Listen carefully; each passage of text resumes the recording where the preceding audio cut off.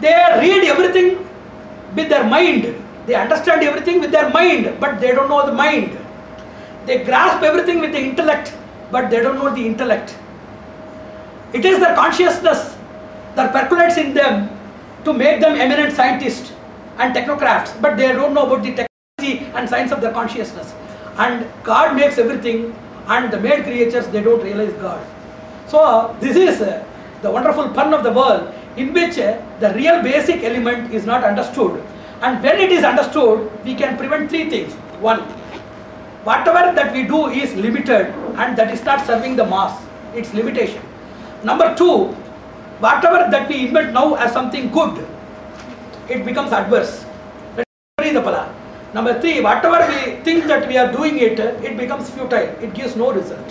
Whenever the fundamentals are known, these three endangering hazards of making it futile or semi-fruitful or adverse, all of these things can be prevented. And the real prospective providential source of scientific shower and benevolence to the society can be bestowed indubitably.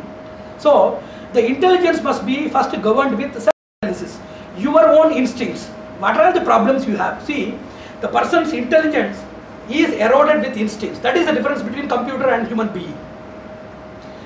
Number one, a computer has no emotion. Computer has no emotion at all.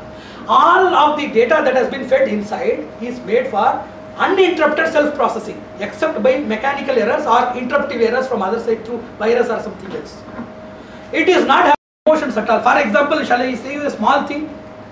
To read a lesson in, for example, computational logistics, you are reading one lesson. For that lesson, you are spending 10 units of your intellect. Gunika, 10 units you spend. Simultaneously, you are scolding at a person or being avaricious of something or jealous. That consumes 20 units. That type of erosion or reduction is not there in computer. Human being is a medley of various emotional, biological instincts. No doubt he is taking the intellectual journey as a goal of his life, either for a profession or for confession. He takes that.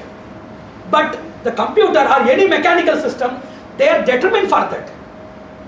That's why they used to say workaholic. Those who are having a mechanical approach of work, they used to say such similes to people. Yantra Manushya. So because they are very much dedicated to that, there are two problems. Total dedication to this type of insentient ergonomical conditions, that also erodes your human instincts. And diverting your instincts towards the mean instincts, such as avarice, jealousy, etc., they are mean instincts. So there are two processes for that. Kindly note down. One is repention, second is rectification. Third is reduction. When possible, you can reduce it.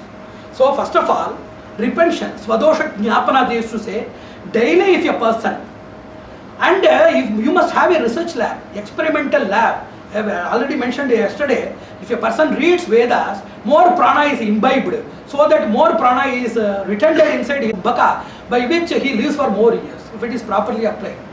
Then I told them to have a phonometric lab, like that of the cognitive research lab. I went there and at Allahabad. They are having for all emotions.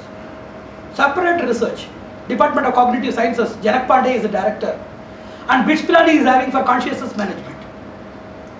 And Maharishi Mahesh Yogi is having for transcendental meditation. The impact of meditation in human bodies and the mind vibrations are felt, recorded, then diversified into applications. Likewise, why can't the ETH make a lab, experimental lab, for understanding the computational functions of consciousness?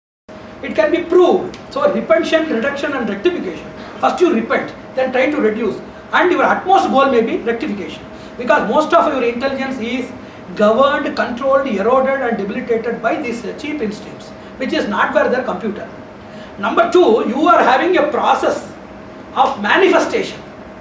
Computer has no process of manifestation. If there is a small infant, it must grow to some age and it must be properly fed, because that human beings' biological evolution is progressive and processive. You know that, no? It is processive. It takes steps.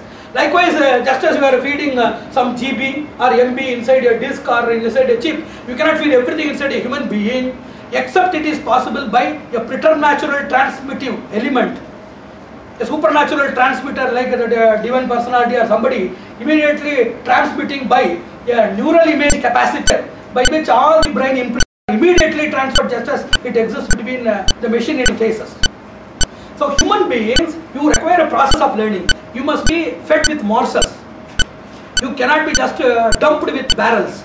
You must be fed with morsels. Whereas computer, being mechanical in nature, and as that is processive and manifestative in nature, and it is non-manifestative and processive, it is immediately adaptable. So computer works more than that. This is right.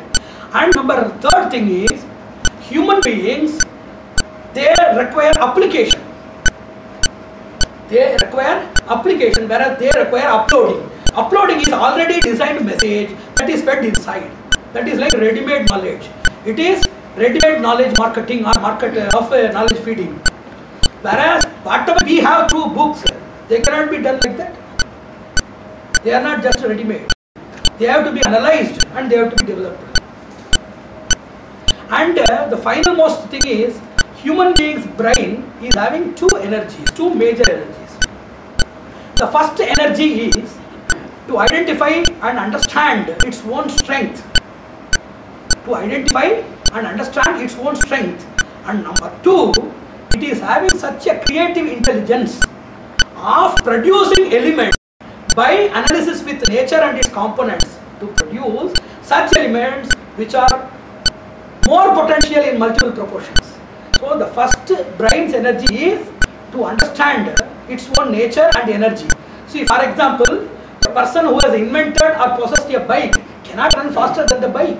The person who has invented the plane, he cannot fly with the plane, he can fly in the plane.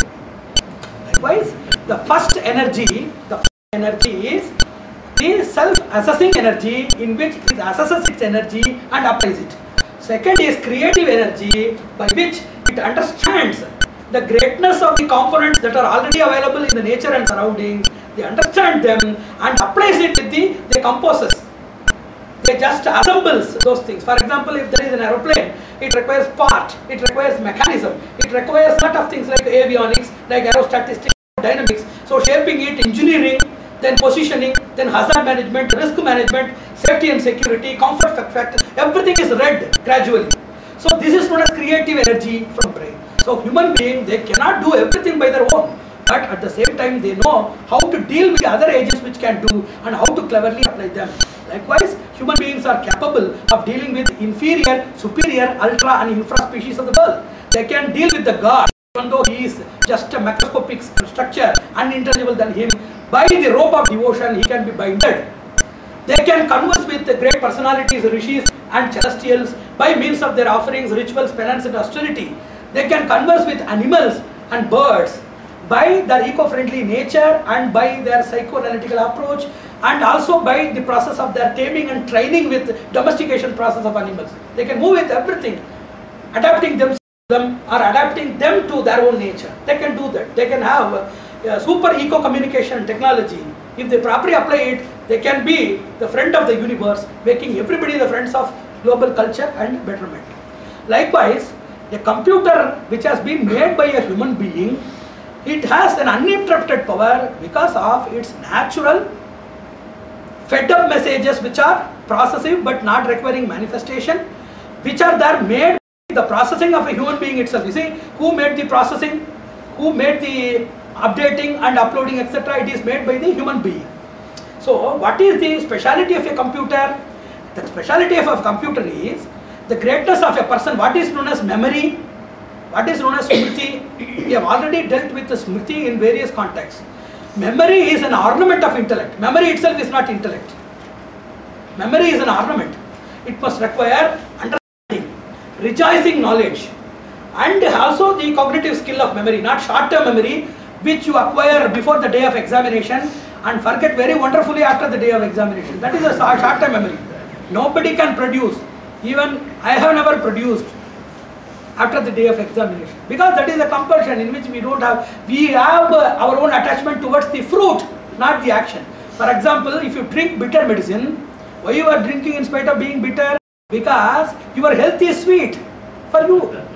So, as health is sweet for you, even though the process or the channel is bitter, you take that. Likewise, you want the degree or graduation